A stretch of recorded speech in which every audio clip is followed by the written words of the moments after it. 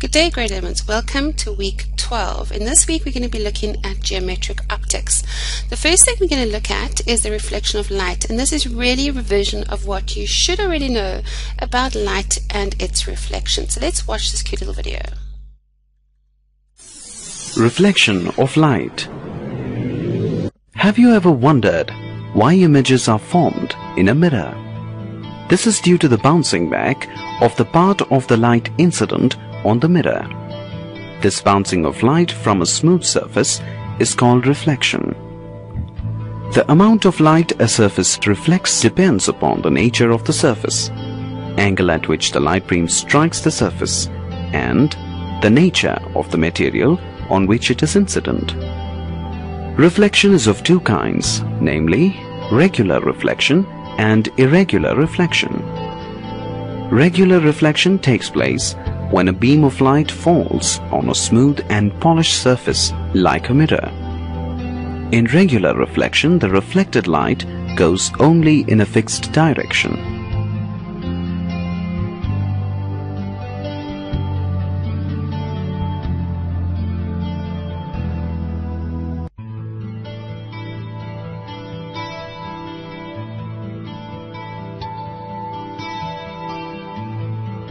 Irregular reflection.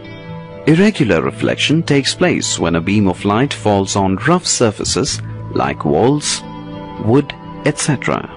Here the different portions of the surface reflect the incident light in different directions.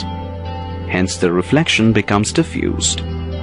Irregular reflection is also known as scattering of light. It is due to scattering of light we are able to see the objects around us.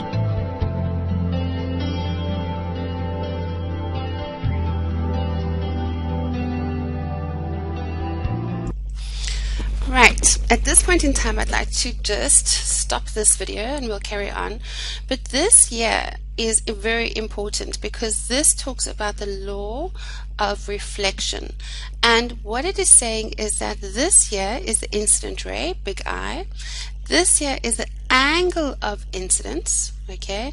This is the reflected ray, and this is the angle of reflection.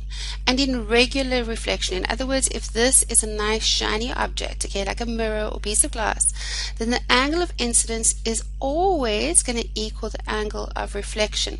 And this line here is called, it's got label N because it's a normal, and the normal is always 90 degrees to the surface. So the angle of incidence and the angle of reflection are basically the angles that the incident ray makes with the surface and the incident and the reflected ray makes with the surface, and they are always equal, and that is called the law of reflection. Right, grade 11s, I hope that gave you a good revision on reflection, because we are going to move on from this now and learn about refraction. Please make sure that you do understand and remember your reflection of light. Have a great day.